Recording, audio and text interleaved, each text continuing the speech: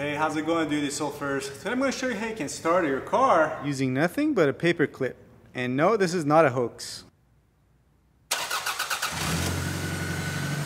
Here, I'll even get you guys a shot at this angle so you know there's no one in the car. Alright, so for the first half of this video, I'll quickly show you how you can do this so you can go out there and impress your friends. And for the second half, we'll go full nerd on the whiteboard. And I'll show you how you can use this information to help you diagnose starting issues. And this is the most important step here. If you have an automatic transmission, make sure your transmission is in park and your emergency parking brakes are applied.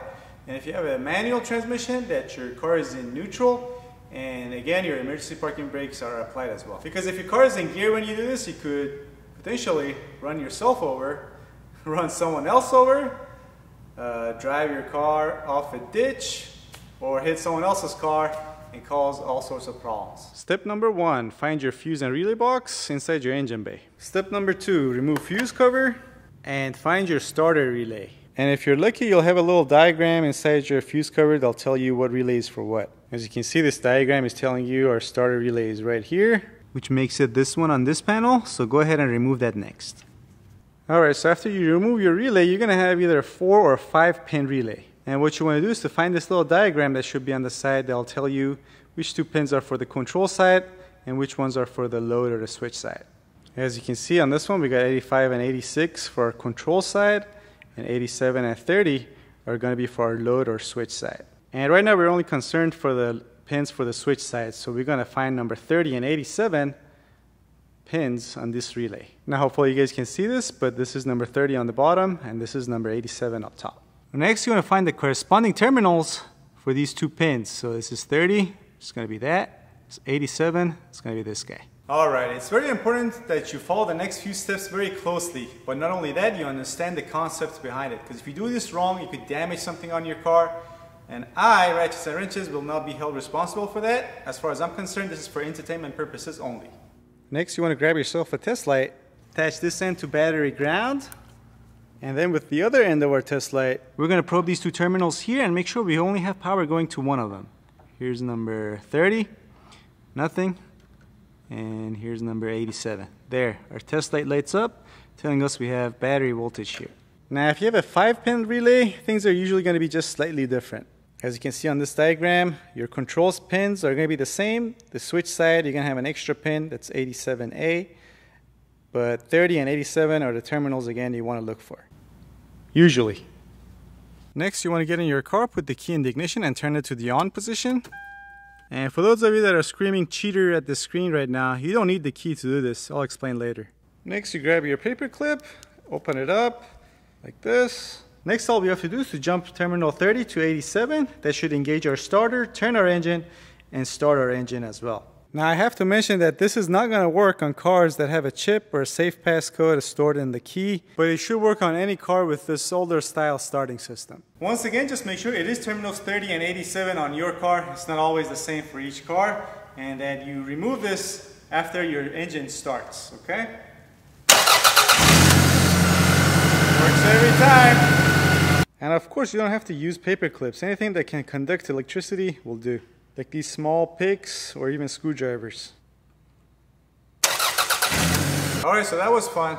But next, let me draw a little electrical diagram on the whiteboard, show you why you don't actually need a key to do this, and also how you can use this to help you diagnose starting issues. Alright, so here's a diagram of a basic starting system, and we're going to start at the ignition switch so I can explain to you why you don't necessarily need the key to do what we just did. Alright, so when you get in your car and turn the key to the on position, you're going to send voltage through your ignition switch, which is in the back of your ignition cylinder assembly, back here, to all your different control modules that are necessary to be powered in order for your engine to run and your car to operate, like your PCM, BCM, and TCM. Alright, next, after you power up all your different modules, all that's left is a crank signal from your crankshaft position sensor in order for your power control module to start firing the fuel injectors and get your engine going.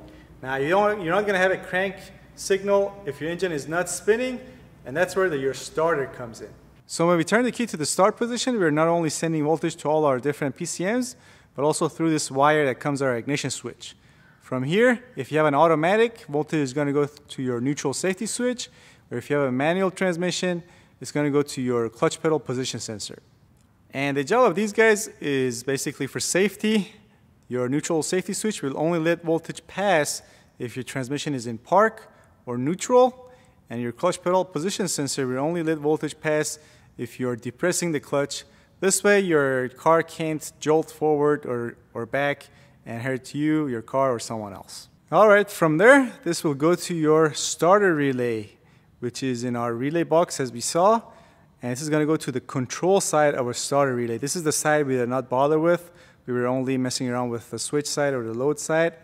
And this is going to be the power wire to your starter relay for the control side. And the ground side is grounded through your chassis usually.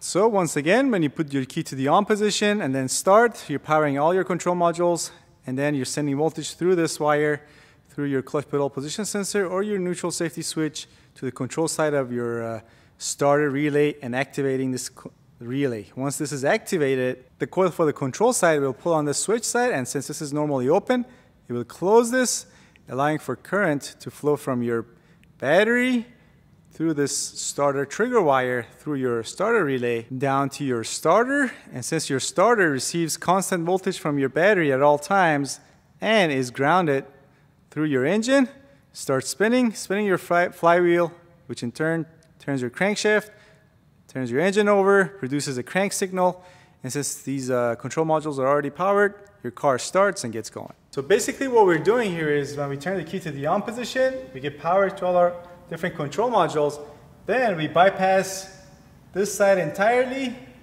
and we jump these two terminals in our relay, start our starter, and since our control modules are already powered, they get a crank signal and they start the car. Now as far as how you can do this without the key, well basically you open up your dash, you get to your ignition switch and find the wires that go to your different control modules, supply power to them, then you do this and that starts your car. But obviously if you're down there, you might as well just supply power to this starter wire as well, and you can get it started from there.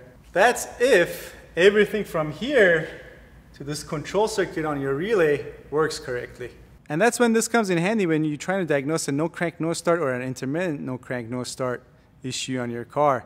See, when you're jumping this 2 pins here, you're basically, if your engine starts and cranks, or even doesn't start, just cranks, basically you're verified that your battery is good, your battery terminals are good, power is getting through this cable to your starter is good, your starter has ground, and also this trigger wire from your battery to this pin, and then from this pin, the starter trigger wire, all the way down to your starter is good as well. So your issue must be on this side, or the relay itself, don't forget that. Alright, so if you jump these two and your engine cranks, then that's not your problem, and the problem is on the other side. Now here's how you can use a test light to diagnose which side of the control side your problem lies on. So next, go ahead and attach your test light to your battery positive, and then we're going to probe these two remaining pins, and one of them should have ground there, so this one is our ground, and this one should be where 12 volts come from our ignition switch. So we'll switch our test light to ground.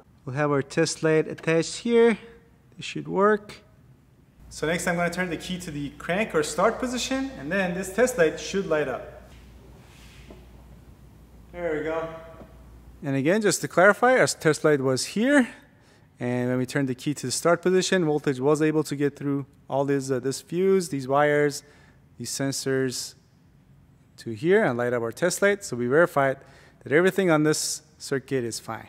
And if everything checks out, the only thing that remains is the relay. Now you can swap this if you want with a known good one to see whether that solves your problem, or you can test this relay using a multimeter. And I've done a video on how you can test relays, and I'll put a link to it right here on this side of the screen, along with some other related videos. And in that video, I show you how you can exactly test these, and it doesn't matter if it has the little diagram on the side or not. Alright, with that said, gonna wrap this up. Remember folks, if you have an automotive question, you have 36 hours after I post every new video to post your question below, and I'll try to answer them as soon as I can. Now, if you're coming across this video in the future, if you have a question, it's not a problem. All you have to do is to subscribe. Wait for my next video to pop up in your subscription feed. Click on it, watch it, post your question, and I'll answer it.